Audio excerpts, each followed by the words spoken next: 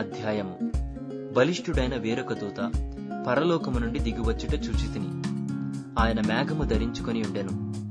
ఆయన శిరస్సు మీద ఇంద్రధనస్సుండెను. ఆయన ముఖము సూర్యబింబము వలెను, ఆయన పాదములు అగ్ని స్తంభముల వలెను ఉండెను. ఆయన చేతిలో విప్పబడియున్న ఒక చిన్న పుస్తకముండెను. ఆయన తన కుడిపాదము సముద్రము మీదను ఎడమ పాదము భూమి మీదను మోపి సింహము గర్జించినట్లు గొప్ప శబ్దముతో ఆర్భటించెను. ఆయన ఆర్భటించినప్పుడు 7 ఉరుములు వాటి వాటి శబ్దములు పలికెను. ఆ 7 ఉరుములు పలికినప్పుడు నేను వ్రాయబోవుచుండగా 7 ఉరుములు పలికిన సంగతులకు ముద్ర వేయుము, వాటిని వ్రాయవద్దని పరలోకము నుండి ఒక స్వరము పలుకుట వింటిని.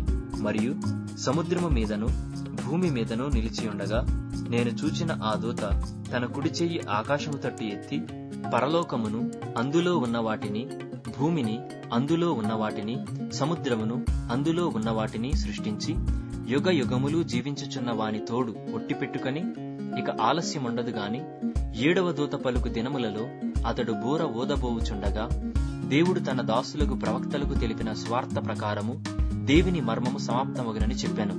అంతట పరలోకము నుండి నేను వినిన స్వరము మరల నాతో మాటలాడుచు, నీవు వెళ్లి సముద్రము మీదను భూమి మీదను నిలిచియున్న ఆ దూత చేతిలో విప్పబడియున్న ఆ చిన్న పుస్తకము తీసుకొనుమని చెప్పుట వింటిని.